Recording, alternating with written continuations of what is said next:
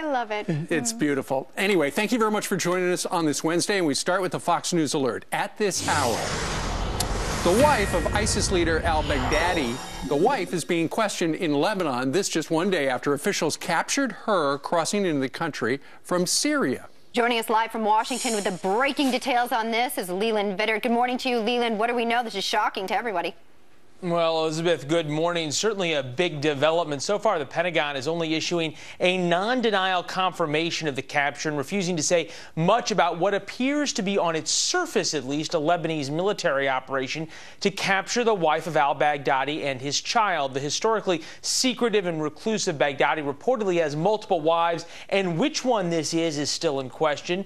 Also, this raises questions of who exactly this woman is. At least one U.S. official reportedly suggested it could be an ex-wife, which could explain why she was in Lebanon. On the other hand, it's known that the woman has close ties to al-Baghdadi.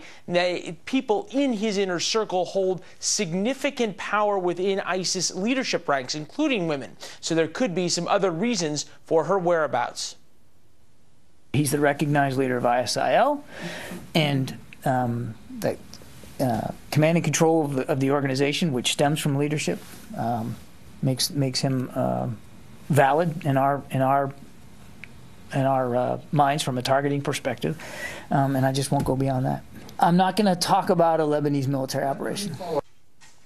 Some tap dancing, as you saw, by the Pentagon spokesman. In the past little while, a spokesman for the Iraqi Interior Minister said this woman, while an Iraqi national, is not the terror leader's wife. And while the Lebanese are reportedly holding this woman and her child, she could offer some very valuable intelligence to the U.S. teams leading the fight against ISIS, including firsthand information about the leader, his habits, where he lives, how he works, all things needed to build a targeting profile. Also, the child in this could be key, as they could provide the necessary DNA to match against in the event of a strike to prove that the U.S. indeed got their man if they ever have Baghdadi in their sights. Back to you, Elizabeth. Great points, Leland. Thank you for bringing all of that to us this morning. Gosh, that DNA evidence could be powerful.